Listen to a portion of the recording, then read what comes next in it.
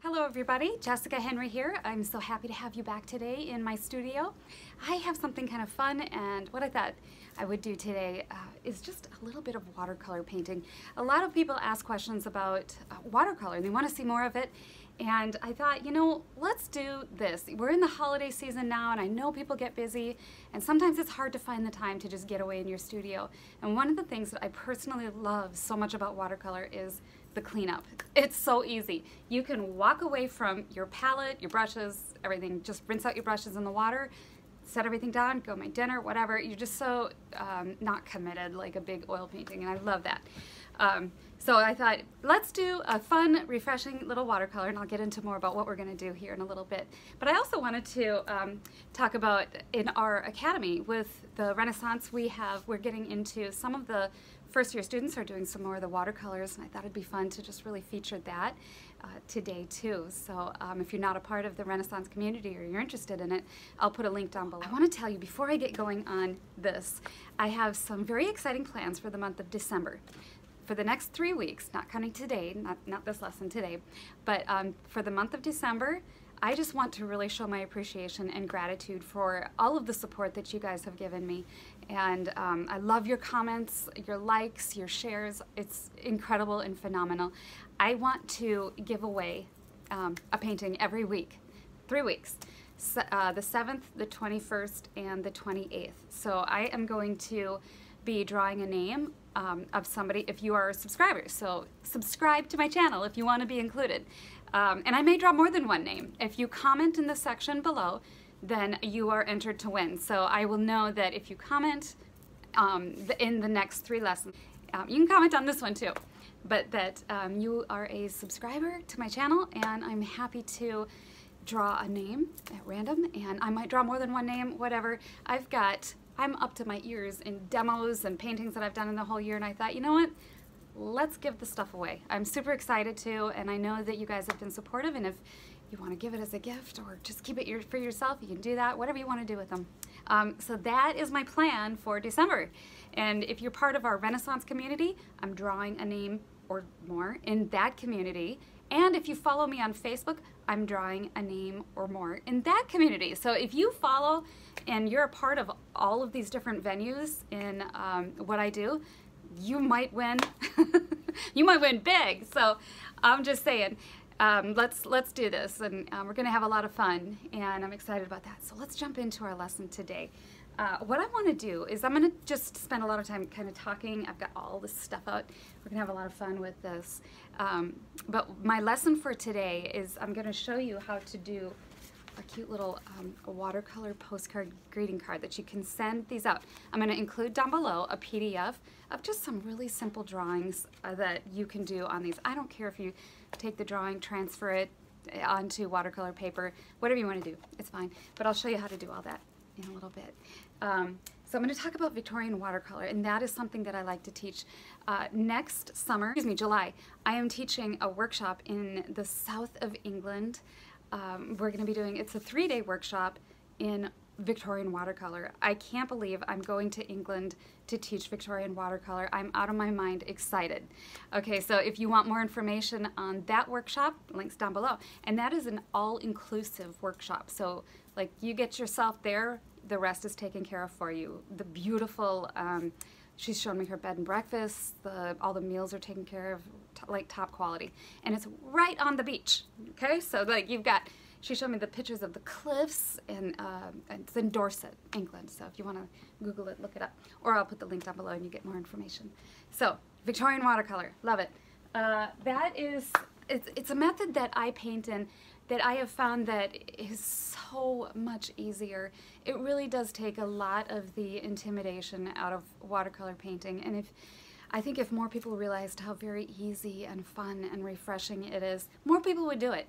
I think that what happens with watercolor is we just get overwhelmed, and it just kind of gets rubbed out, overworked, scratchy, and it doesn't look like what we want it to look like, because I think we see a lot of videos and things where it's splashy and kind of fun and exciting, but then it gets out of control. And so I want to show you how to just manage that control and paint beautiful pictures. So we're going to play with some salt today, and I've got even a little bit of white acrylic paint. We're going to do some snow because we're going to do a little bit of Christmassy scene, whatever. So let's get in. I'm going to leave the camera right here for a minute because I'm going to talk to you about some of my Victorian watercolors that I have done, as well as some books that you can, well, I just have one book here handy with me right now. I think my kids took my Beatrix Potter book, but anyway, Beatrix Potter, Blanche Fisher, right? She did the Mother Goose pictures. Iconic Victorian watercolor, very controlled washes, just layering color on color to get certain effects. The Edwardian lady, this is Edith Holden. That might be backwards for you, but Nature Notes of an Edwardian lady. Edith Holden, she was one of these ladies back in England, and she just did these gorgeous little watercolors, filled notebooks with just nature studies of, you know, nature up close, leaves, flowers, you know, things of this nature, little birds. I did a copy of one of her paintings once, and you can learn so much just by standing on the shoulders of giants. Isn't that the proverbial saying? And I have that copy right here, and I will show you it. This one I did years ago, but it was helpful in just kind of learning this balance and composition. I loved how she put the nest over here, and the bird and points you back this way. And there's, I don't know if you can see, little tiny horses plowing this field. And look at how this composition of this branch and the little blossoms just points you right back down. How beautiful is that composition? Okay, so this was a painting I did, a master copy of one of Edith Holden's watercolors. So obviously, you know, you don't want to sell these or anything, but they're good studies. So what I've done is I've illustrated all kinds of pictures, and been doing this for 24 years, watercolor painting. I mean, I did it when I was a kid, but I didn't really know what I was doing. So when I really got educated and started teaching it in 1994, that's when things really started taking off, because up until that point, I was struggling too. I couldn't really manage the watercolors, and it was confusing, and so I just didn't do it. But so I will show you some of my Victorian watercolors. I'm going to breeze through these kind of quickly because there's a lot, and I think it's fun. So I started illustrating a Tolkien book. I did 26 illustrations, and I sent it to the publishing company, and they said, wow, we love them, but we already have our in-house illustrator, so I'm going to keep pushing this door. But it's a story about a little doggy, Rover Random, this little dog, and this is a wizard. And maybe I'll publish these someday, but these are Victorian watercolors. And someone asked me, what sets Victorian watercolors apart from other watercolors? And I believe it's in the methods that they were doing back in the Victorian times, and that is how I was taught to layer, and I know we layer in regular watercolor painting, but there's just a more controlled environment. I draw the picture onto my watercolor paper in all the detail that I want, that I take a long time on the drawing, and then I just build it up in layers. This was a super easy one. It's all part of the Rover Random story. He gets his wings and stuff like that. It's really cute. But this is just a simple, you can see it's just a very light wash of blue with just a few things of the, you know, the darker spots on the doggy. And then I pen and ink it. And I'll show you how I pen and ink in a little bit. These are all still from the same story. They're on the moon here. They go up to the moon. And I can't show you today how I do all those little flowers, but if you guys like these watercolor videos, I can do more. I love watercolor. It's one of my favorites. Oh, and then he goes under the sea, the wizard does, and the little doggy. He marries the mer queen, or the mer princess, and so it's cute. I think that's, yeah, I put the, oh, here's a big one. Also from that story. There's the mer palace. So what I can talk about a little bit too is building up these darks and building up more complex pictures like this, and just seeing how to kind of develop something like that. Let me get these out of the way. And then I've got a few just simpler ones. These I did, oh gosh, back in 1999, 20 years ago. These were my two cats and my dog. But I kind of wanted to show you some simpler things like that today. Oh, I have one more from Rover Random. They mess with the white dragon on the shadowed side of the moon, and, you know, chaos ensues. So that's a lot of pen and inking on there. I don't know if you can see that very well. I've got a shadow on my screen. But that's him. And the little dog's getting in big trouble. Let me get these out of here. And then this one I did in 1994 or 3 when I was just learning how to do Victorian watercolor. And this is also a master copy. And I didn't write who the original artist was on here. I wish I had. I don't think it was Jessie Wilcox Smith, but it looks like it, but I don't know. So it probably isn't. But yeah, so what I did to learn how to do this is I took the picture that I had as reference and I transferred it onto this watercolor paper. And the reason I don't mind transferring for this purpose is only for the purpose of learning. None of my other paintings, watercolor or oils, are transferred or projected. I absolutely am against that 110%. It actually sickens me when I find out that artists I really respect are projecting. To me, it's cheating.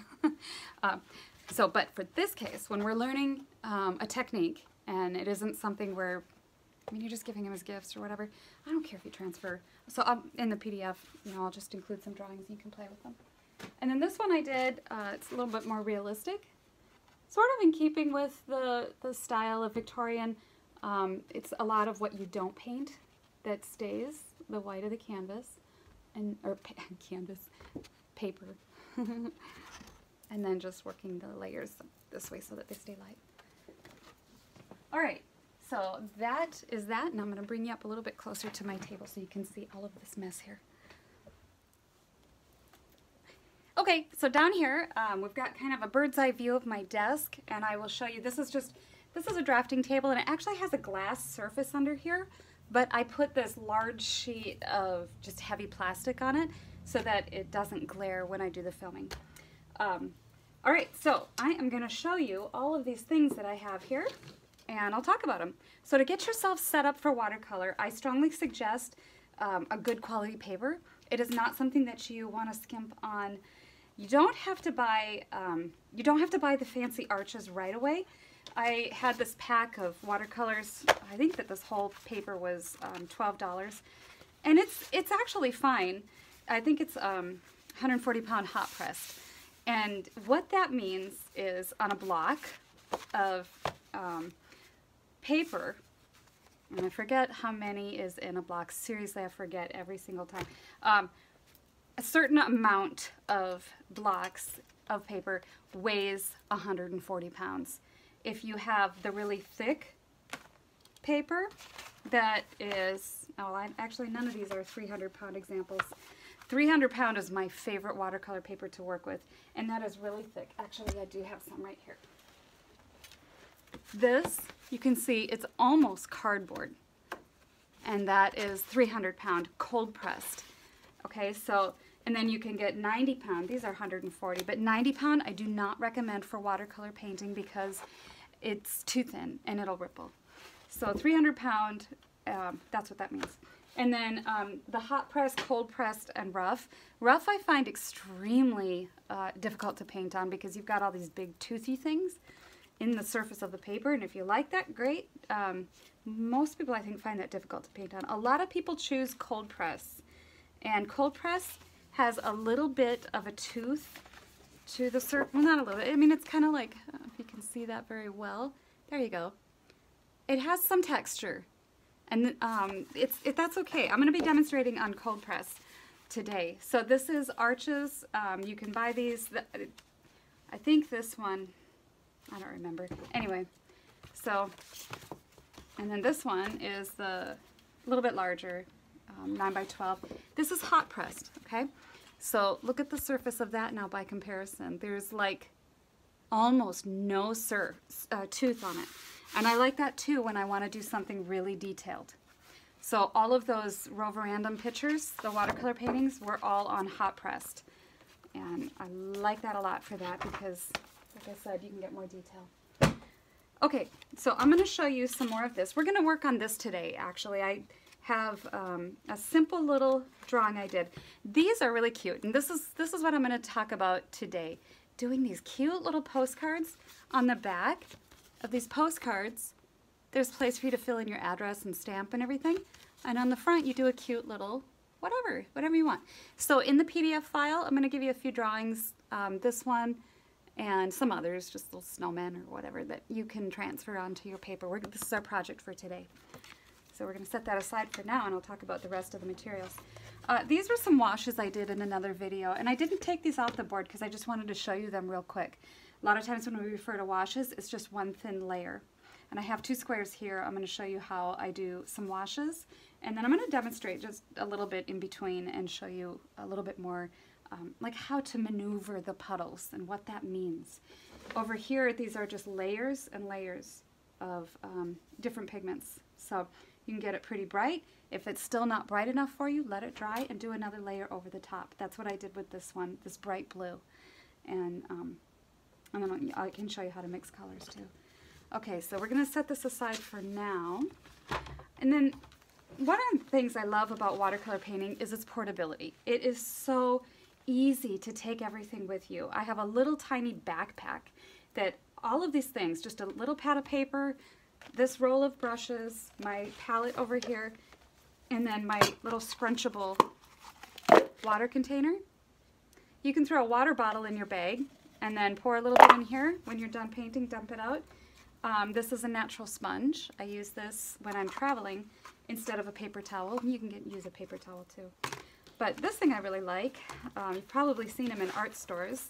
They roll up like this, and that is just, I like the softness. Everything that I can scrunch down for my bags is better, especially for travel, because hard-cased things take up space because they have air in there, and you don't need that extra space. So everything's soft-sided, and there's a little pocket over here. I like that.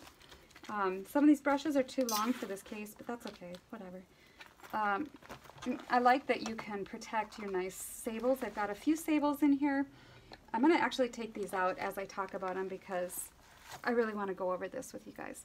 So this is a mop, and you can use this kind or you can use a flat. I don't mind if they're synthetic, but just as long as you are able to hold a lot of water in here, because sometimes you work on a larger sheet of paper. So I'm going to put these in my little containers here. I'm going to put them in here as I pull them out. These 2 brushes are for sumi painting, and I like to keep them on hand because once in a while I do sumi painting, and they give you just a nice kind of the way they flick when they're wet. Inside here, this is all natural, but inside there are some stiffer bristles, and then there's some softer bristles, so it has just a nice point and a little bit of a firmness inside. You get 2 different sizes. Then I've got a little flat, just a wash brush. That is synthetic. Okay, so this is a Kolinsky sable, and I'm going to be using some of this one today, maybe a few others for the washes. One of the reasons why people really love Kolinsky sables is because of the way that the fibers curve on each other, and inside the capacity of one of these, it can hold a lot of water and pigment. And with watercolor painting, it's a timing thing. So if you have to keep going back to your palette to get more paint and water, your painting has time to dry. So if you have a brush that holds a lot more pigment and paint, you can do more with your wash without having to go back so many times. So that's why people prefer the Kolinsky sable. Plus, the actual hairs themselves are taken from the underside of a Kolinsky tail, and they are slightly curved, so they taper, and they have, if you can see it under a microscope, they have a point at the end of the bristles, and so that gives you that natural point. So when you get it wet, it has a really nice sharp point. You also get good spring. There's other natural bristles, mongoose and squirrel and so forth.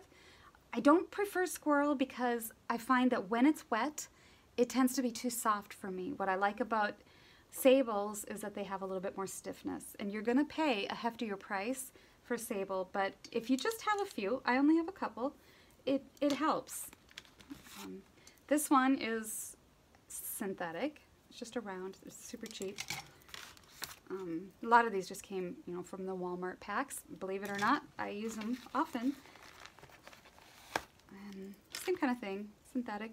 What you want to look for in a brush, too, by you can tell a little bit better quality, is this is the Furel And look for this on your oil painting brushes too. Look at the difference in these two brushes. Do you see the silver one has more of a solid crimping down here?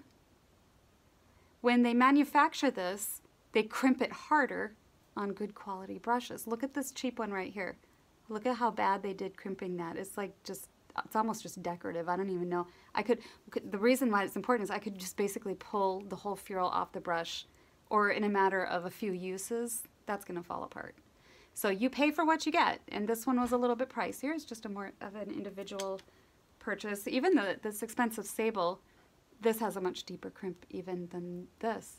So you know, you want to look for things like that. I was looking at brushes the other day at the store, and I saw they had some individual ones, and I pulled it out of the little container to look at it, and the whole thing came apart. I thought, not buying that. So little guys, sometimes these are fun for scrubbing out, sort of like eraser. And I'll talk more about what it means to sort of erase. And the Victorians did do some of that. Not very much, but they did.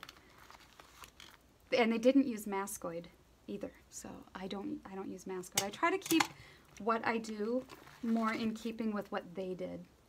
This brush has seen better days.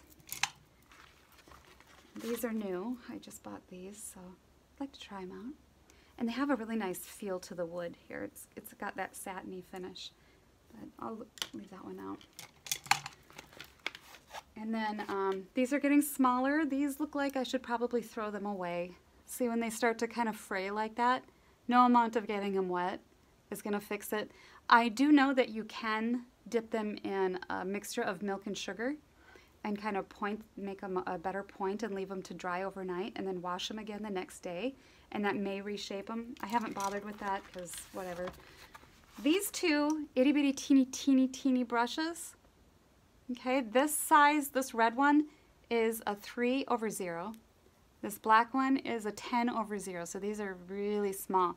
And the reason I have these is because when I get talking about the inking, this is how I ink. I prefer to use brushes in that. So I'm going to get this out of here and move all that over. I keep a sketchbook in my stuff. I always have sketches and or a means of taking notes and ideas when I want to work on something. Just things to think about. These are thumbnail sketches from oil paintings I did. So just keep something. I like this size too. I found this at the art store. What is this? 5.8 by 8.25. I like it, and so you can come up with your thumbnail sketches for those things. I'm not going to use that today because I already have the drawing laid out. Pigments.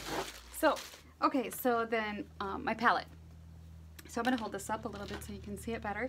I used to have written on here the names of the paint, and I do that when I'm giving a class on watercolor because it helps people to have that visual of what color am I getting in. And so I do have more colors on here than I normally keep in my day-to-day oil painting palette because I like to take secondary colors and mix them with combinations of the other colors just to neutralize things as I go along. So this is cadmium yellow pale, and that's that. Oh, this is Chinese white up here. Set that guy right there. And it's probably hard to see a little bit. Maybe I can hold it up a little bit closer. This is cadmium yellow medium, and most of these are Winsor Newton. This one here is yellow ochre. I'll provide a list down below of what these paints are. You don't have to get them all, but they're just ones that I like and prefer. This is cadmium red, and then I have some cadmium red deep, little bit different shades. This is burnt umber. Put that guy right there.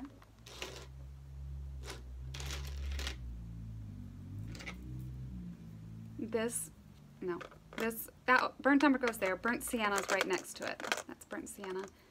Okay.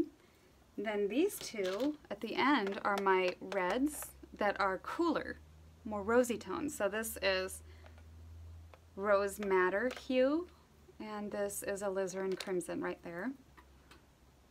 Okay. And then on this side I have my blues and greens and purples. So I've got most of my warms there on this. These are all warm. And then as I start to venture this way, I have my reds that are cool. So I'm kind of pointing in the direction of my cool tones. Kind of like my regular oil painting palette, I try to keep it organized that way. All right, so let's get into my cool side. This one down here is Viridian Green. The one next to it is Emerald. This one is Cerulean Blue, and that is a really, really strong color. And then this is Cobalt Blue. The next one over is Ultramarine Blue, and I use that one pretty much all the time. This one is Indigo, and I love that. It's like a midnight blue. This one is Dioxanine Purple.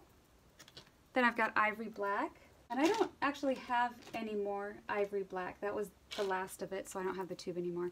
And then this was Turquoise.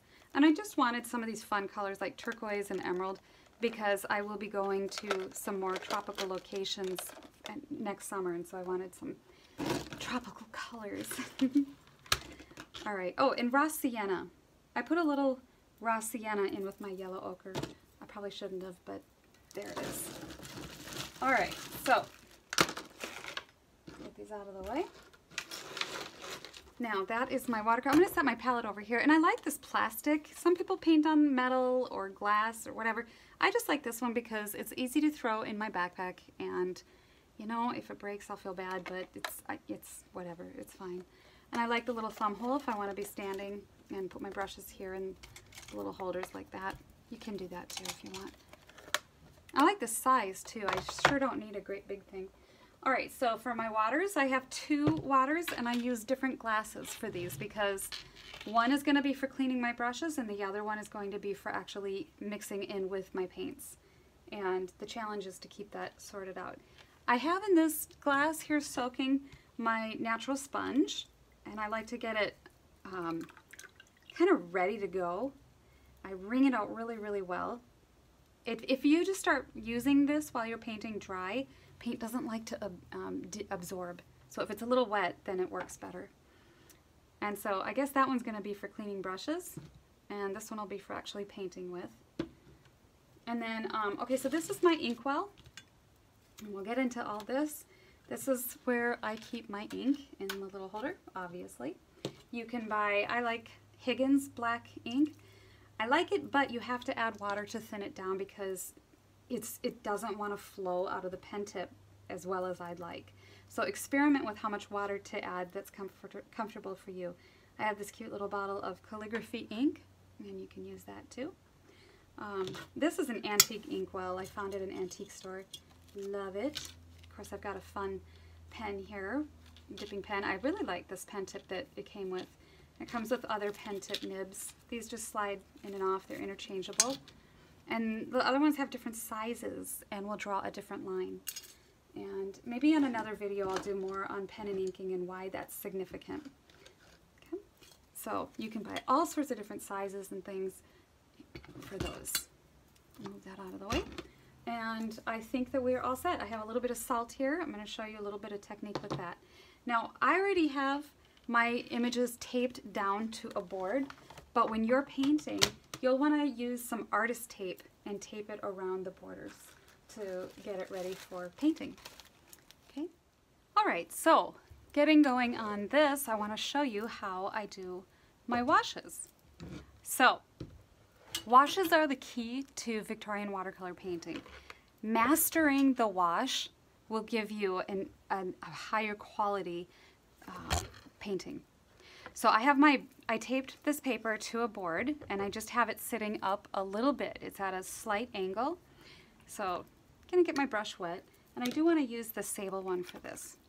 I'm just gonna grab some ultramarine blue since it's really easy to see. First thing you do when you sit down to paint is you wake up your colors. Didn't know they were sleeping, did you? So I put a little bit of water on each one because I don't know which ones I'm going to use. And I say, wake up everybody. And this just makes it so that as you're going along, you know that as you dip into the different colors that they're going to be fresh. and ready for you. So I begin with a lot of water on my brush and grab some pigment. We're taking ultramarine blue. I'm using that again, like I said, just because it's vibrant and easy to see on camera. Okay, so now when you load up your brush, you can see that there is a lot of paint in there. Do you see how the color there is nice and juicy? If I were to hold it vertical, you'd see all the water and paint come down to the end. So I have a grid made on this paper with tape, and to do a wash, I start at the top, drag my brush across. Now there's a puddle there. All I'm going to do with my brush now is drag that puddle down. And you have to have your paper angled. This is the #1 thing I see people forgetting. Hold your paper up just a little bit. Even if you're just working on a block of paper and you're just doing it on your lap, hold it up. Now remember, we woke up the sponge, so I'm wiping my brush off. You can clean it off, wipe it off, and then now we're going to come over here and suck up this puddle. Okay, that puddle is gone. It came back up into the dryish bristles of my brush, and now the rest of that pigment is just kind of filling in that area. All right, let's do another one. I'm going to grab a different color just so you can see. Let's take this emerald. I haven't used this yet. Let's put some turquoise in that. It looks like the green that comes in the plein watercolors. When I recommend that people buy those, I recommend you only use the primary colors. But you can use that green to neutralize other colors, which is why I have it. By itself, though, it's kind of atrocious. Okay, so I added some turquoise to that, and you can see. And I like to keep a nice big juicy puddle going here. This is very loaded. Over here, draw your line across the top of the square and drag it down. See that puddle? Nice full puddle. Problems that happen with washes, they can be too dry, and so you're not really moving the puddle, but you're kind of scratching coloring like a color crayon. You don't want to do that. Dry your brush off and suck up that puddle. See how those are nice and flat? You don't see any scratches. You don't see going back, oh, I missed a spot and all that. There's things you can do wrong, like laying your brush this way and scraping the puddle that way. You don't want to do that. So just use the tip to dry it off. I'm going to try to flatten that out again. But you don't want to keep overworking an area. If you want something really dark, you let that layer dry and then you come back over it. So let's make that blue a little darker. So I'm going to make another batch of ultramarine blue here. And to make a color lighter or darker in watercolor, it's simply a matter of how much water you add. More water will lighten it. Less water will make a darker shade. Dragging the puddle down. Clean your brush off, dry it off, and just use the tip and suck up that puddle. Okay. I've got one more square down here I'll do since we're right here. Let's take some alizarin crimson because it's pretty. Lots of water, lots of paint. Remember, if you use a lot of water, it's going to be very, very light. So maybe you don't want too much water, but you got to have enough to make a puddle. Okay? So line at the top, like that. Drag the puddle down.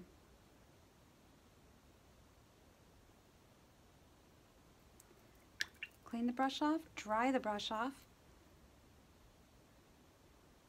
and let the water just kind of flow down into that area where that lighter went. If your paper's at an angle, it'll flow downhill. Okay, so you want to make sure it's always at an angle. Now I'm going to come over to this side and talk about bringing puddles down and around, because that is something that you're going to have to do. You can't just always do squares. So grabbing a little paint onto my palette,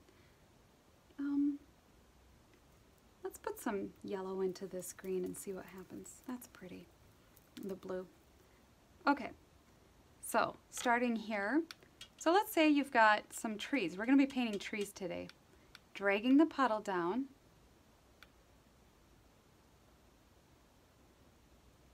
Like so. Okay, you still have a puddle even though it's in abstract shape. We'll just go right over some other things. Why not? So leaving some gaps that are white help give it freshness and feeling. Now I got all the way down to the bottom because I'm using my nice sable. If you were using a synthetic, you probably would have got halfway and had to go get more paint. So that's the reason for nice expensive brushes. And that's okay, but remember with watercolor it's a timing thing. It'll start to dry on you. So if you go back up and you try to add more color and stuff in here, and it's starting to dry, you're going to lose some of that interesting effect that we're looking for. So let's get going on our project, and I can talk more about fun effects on that. And composing a painting and layering. Okay, so we got this little tiny canvas.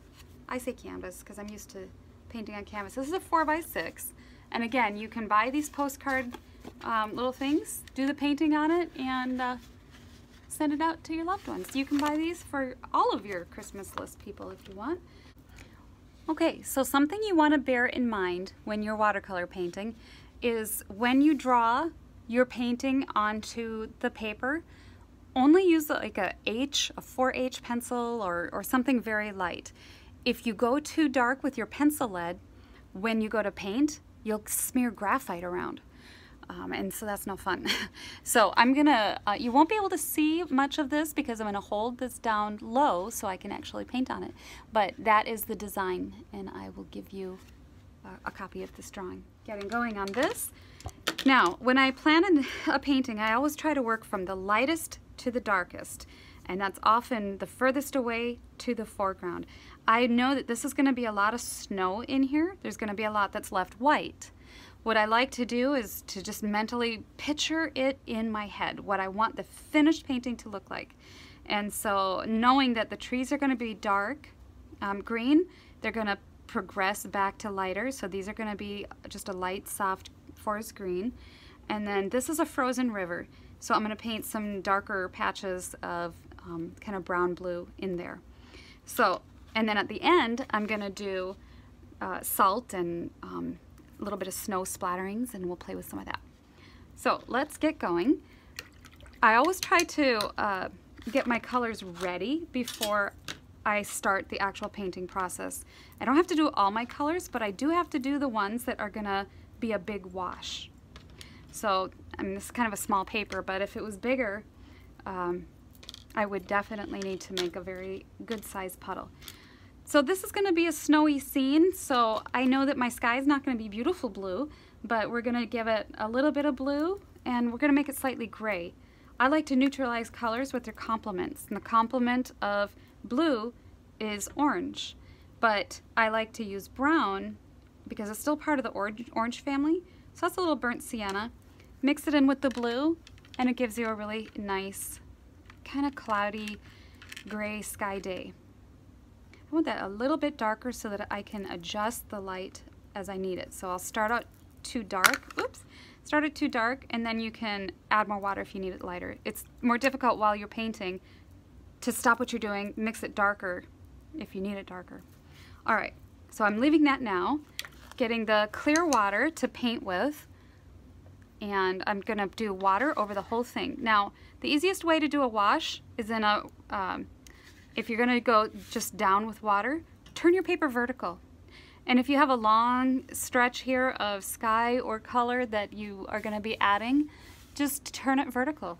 There's nothing that says you can't do that. It's more difficult to get a flat wash going across a long rectangle, and it's easier this way. So let's just do clear over the whole thing. It's so little, this brush will be just fine for this. And I run water over the whole paper. It kind of wakes it up a little bit too, just like I did with my sponge.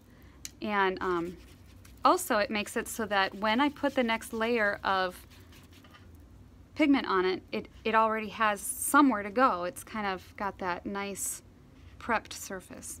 So I don't want it super, super runny, just a little bit.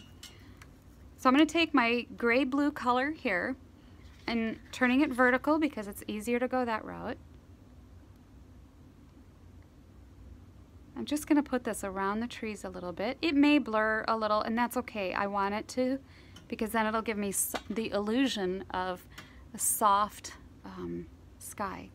And I'm not going to color the whole sky in. Let's leave some to look like clouds maybe.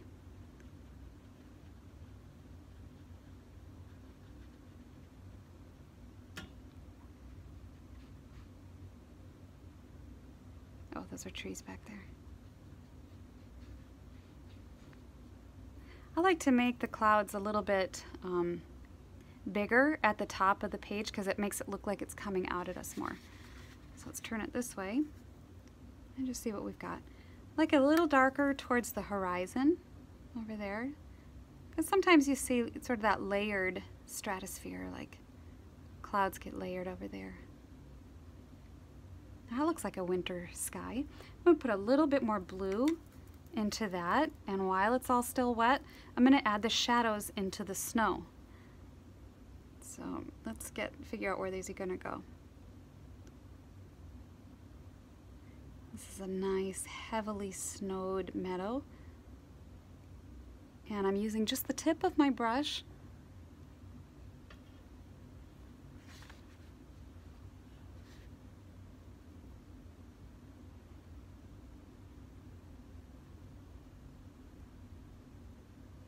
thinking about where I want the paper left white.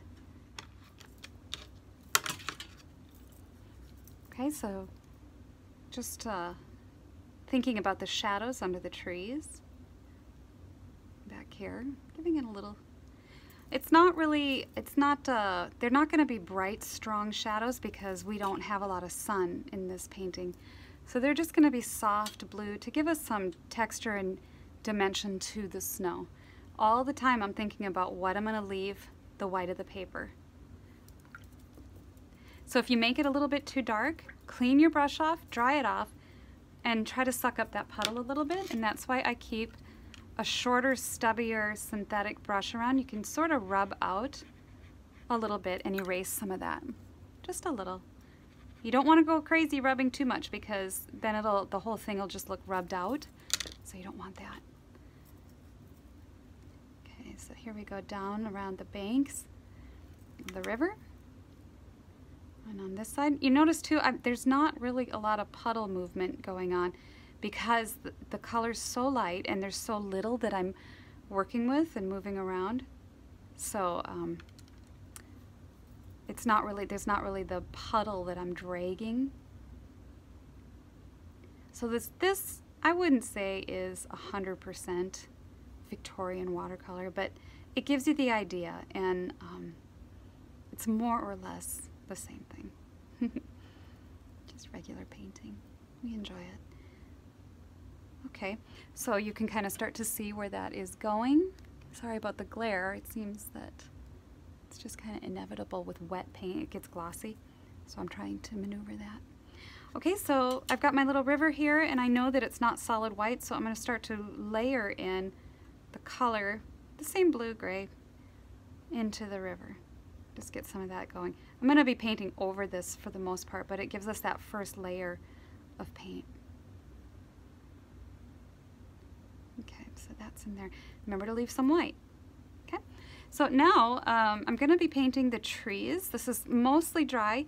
You can use a blow dryer to dry it if you're impatient, and that's okay too. I don't have one, and it's so little that I figured I'm just not going to worry about it. So I'm adding a little bit of yellow ochre to this turquoise mixture I had. I want it to be a little bit more bluer though. I wanted to establish a green, but because these are so far away, I don't want them so warm yellow ochre trees. So I'm adding more blue to this. But it still gives us a cool tone of pine green. And you can always test these colors on the scratch paper or the back of your paper if you want. So I'm going to come back in here now and add these far away distant trees. And here I'm going to turn my paper vertical and do these little wash, just a little wash like this. You can see the puddle I'm dragging down. They got to be pointy. These are pine trees. Bring this over here. You can see I'm dragging the puddle around.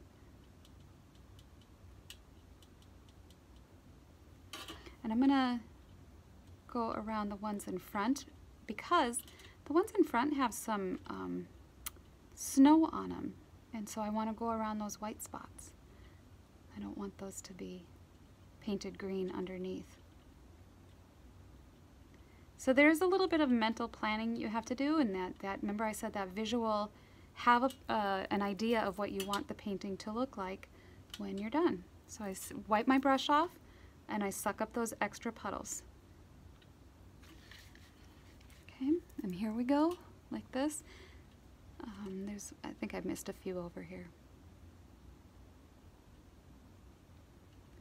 Now I'm going to add a little bit darker tone to that of green. And as the trees get closer to us, we're going to make them richer, darker, more vibrant. Ultramarine blue, yellow ochre. I try to clean my brush in between jumping back and forth to the different colors because you don't want to contaminate your wells of your colors. So I've got ultramarine blue, and you don't want to go too dark. Don't go too dark yet. That's a pretty pine green color. All right, so these are getting closer. Now I'm going to go around some white spots.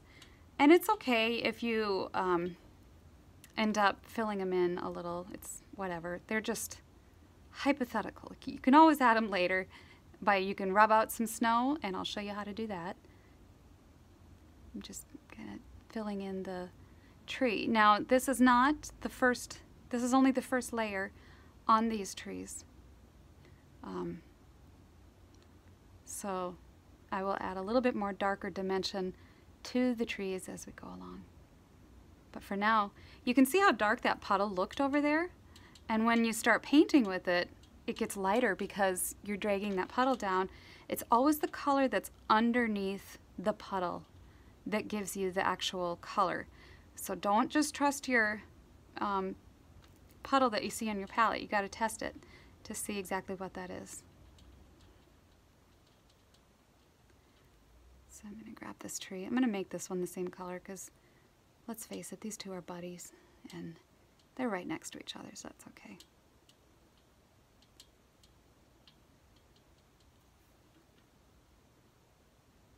Pull that down.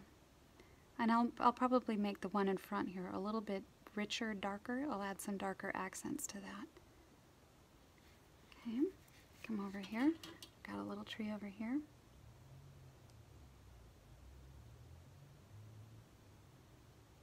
Leaving some spots white.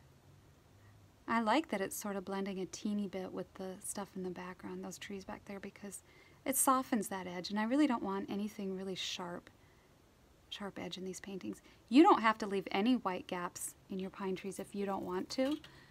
Maybe you don't want to paint a snowy scene, but you want to paint a summer scene. You can take this meadow and very, very simply turn this into not a winter scene, but a summer scene. You can put flowers down here and paint this all green. Different shades of green. Remember, green, as it gets closer to us, gets more vibrant and alive. Richer, darker. Everything that's near us is more. Everything that's far away is less. I'm going to give this a little bit more shadow under there and soften that edge. Okay, now we got this big guy right here. So I need that to be much darker. And the colors that I showed you that I have on my palette, I'm certainly not going to use for this whole painting. They're just what I have here. And but you can see the essential ones that I am using for this demonstration. All right, so that's yellow ochre and ultramarine blue. And I'm going to try to go around these white patches as much as possible.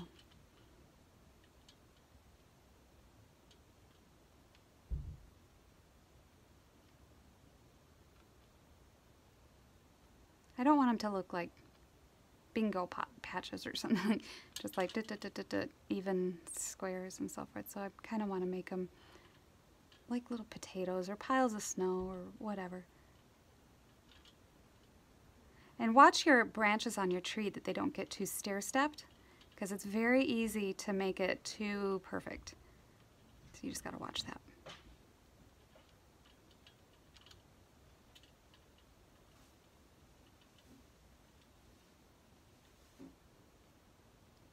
So you can see I'm still dragging this puddle down. That essentially, that's all I'm doing with this big tree, just dragging that puddle down.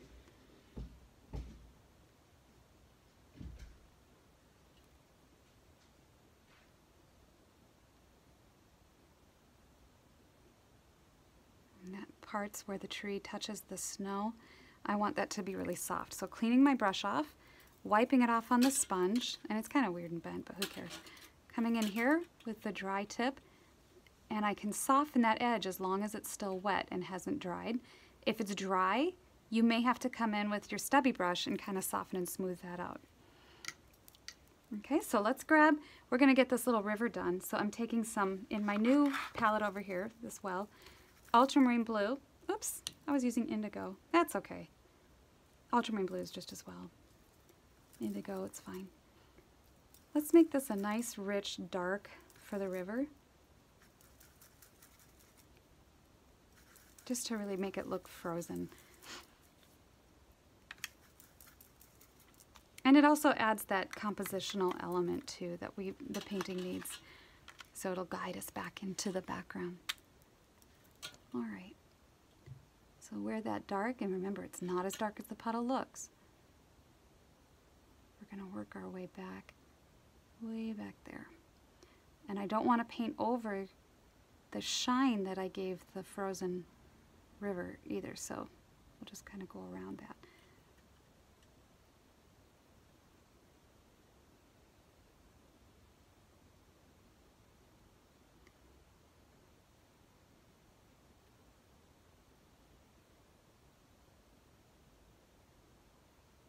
Okay, we'll just make this go all the way. A nice dark patch over there. I have some puddles here that I kind of want to soak up. I don't want them to be too bright and dark. So I'm going to clean my brush off really well. I'll take the stubby one here because I really want to soften where the snow comes down to the water. Just a little, just to really make it have the illusion of softness. Like that. Look how easy that makes that look like it's snow touching the water. Let's clean this edge up too. Just while it's still wet. Otherwise, if it's dry, it's a whole different story. Okay. Give it a little bit more dimension back in here.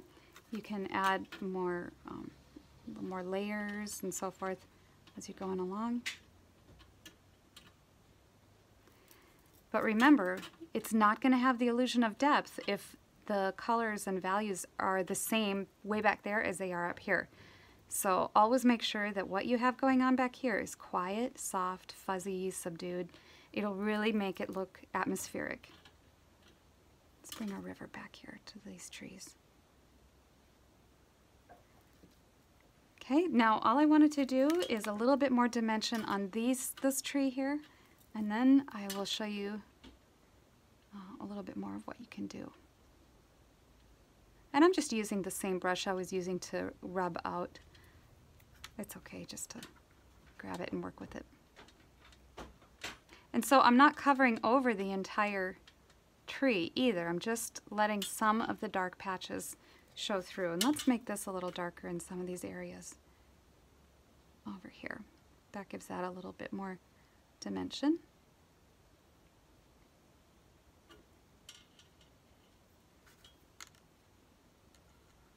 All the time thinking about the way trees look and how their branches hang and their nature. Spend time out in nature and really observe and get up close and go for your nature hikes in the woods. And there's nothing like it when the snow is falling, to be out there in the silence. So I'm adding a little bit of blue to these little piles of snow just to give it some little bit of depth there. Okay, now it's too dry to do the salt, unfortunately. So, but what I'm going to do is I'm going to put a little bit of acrylic paint on my palette, but I'm going to wipe it up when I'm done. If you leave the acrylic paint on your palette, it will cause a problem. Okay, so what I'm going to do, it'll dry on there and you can't get it off, is with a clean brush, I just grabbed one of these, kind of a junk brush, I'm going to come on here and just like this onto my painting that's not coming off. If you don't have it wet enough, it won't do the snowy thing. We're going to splatter like this. Here we go, getting some action. And that's really pretty if you can see that.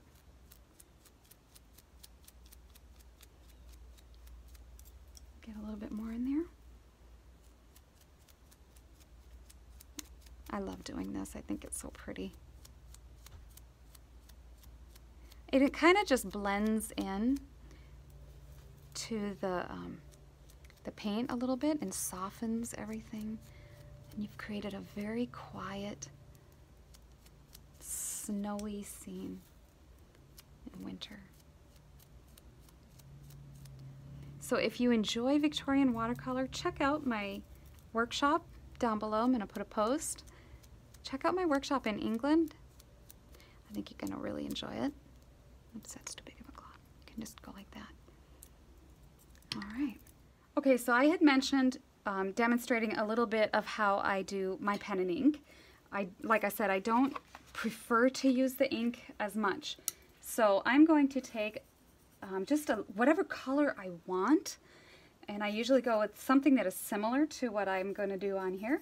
So I'll just take this darker color, maybe a little bit more blue, and I wouldn't really ink something like this, but I'm just going to show you what I would do, and I'll do a little bit down here.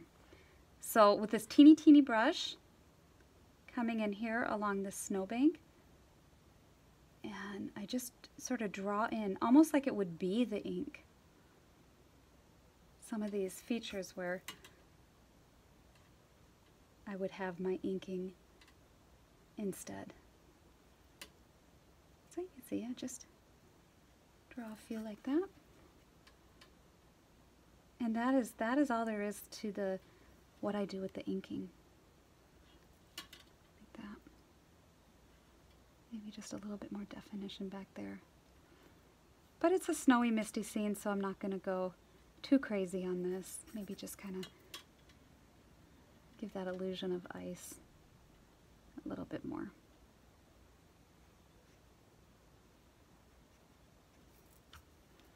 And then to sign it, I usually just sign my watercolors with pencil. You can use your pen and ink if that's what you're going to do.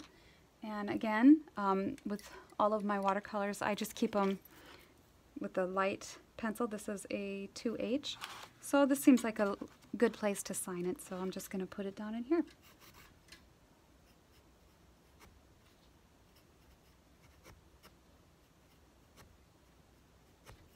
Okay. And of course, if it's a card, if you want to, you know, handwrite Merry Christmas or whatever, you can do that. All right, so there is the finished work.